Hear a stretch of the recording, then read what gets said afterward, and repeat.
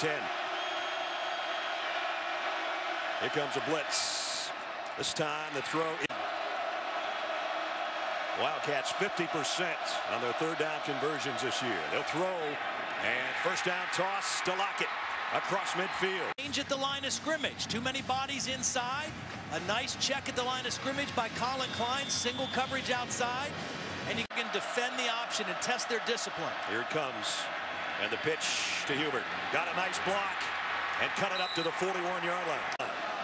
Trying to answer the 94-yard kickoff return for a touchdown. And a close, but a yard in the fullback. And here's Colin Klein dropping back to throw again on third down. And overshot Travis Tannehill.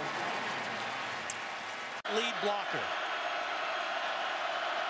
That's where Colin will go. Tries to bounce it outside, and the Ducks equal to the task.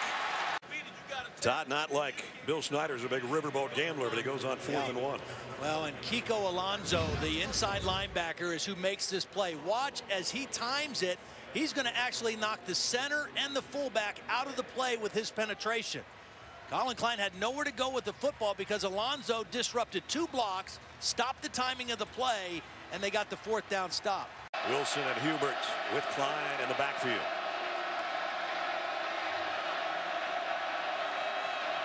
Lockett in motion on first down. It'll be Hubert. And he found a crease. Tough run from the 19. He'll get it again. And a little bit short, I think. 3 defensive linemen, now 5 defensive linemen in for Oregon to offset this Kansas State run game. Klein under center will give it off. Again, Hubert trying to bounce it outside. Did for a line. And he will throw. And throws it a little bit behind.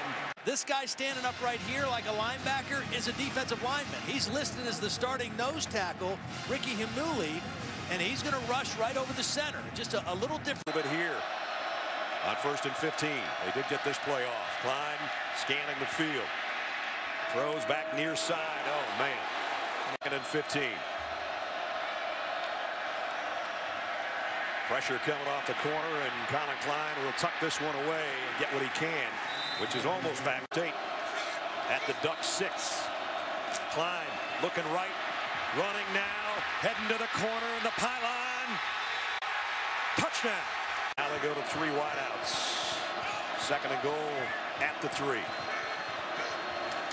And Colin Klein will try to do it himself. Barely got a yard. Whoop. Look out, almost a forearm thrown by Alonso at the end of that play. They just didn't get enough push on the left side. And again, that was Nick Pitts, who was in there, number 50, who got driven back and kind of disrupted the flow and the timing of the play. And that could have been a helmet to helmet, not just a forearm. Yeah, well, here comes the forearm. I didn't see the helmet to helmet the first time. That's 2 hits that this time.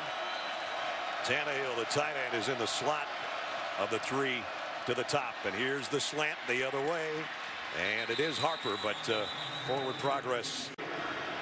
Holly, thanks, from the 38-yard line. First down, Kansas State. They need some offense pretty soon here.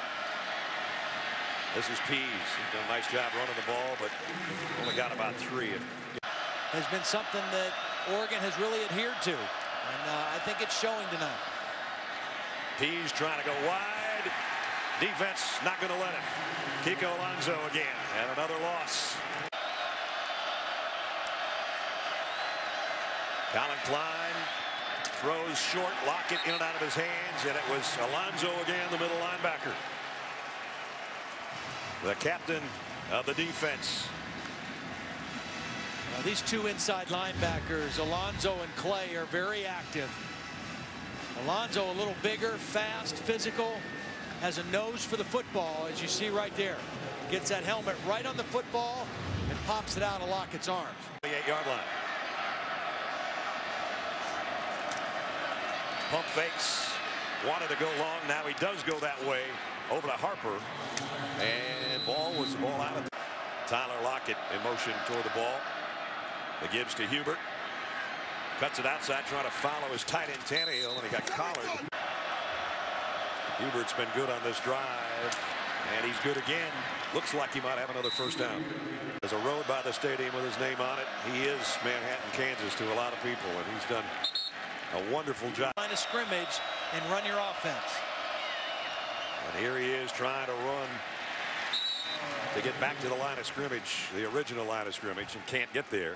They came in number 4. Now, depending on what goes on Monday night, they could finish as high as second in the country in the final standings, depending on if Alabama was to beat Notre Dame. But if Notre Dame made it a 2-point game or something, that might still be number 1 and number 2. But Oregon still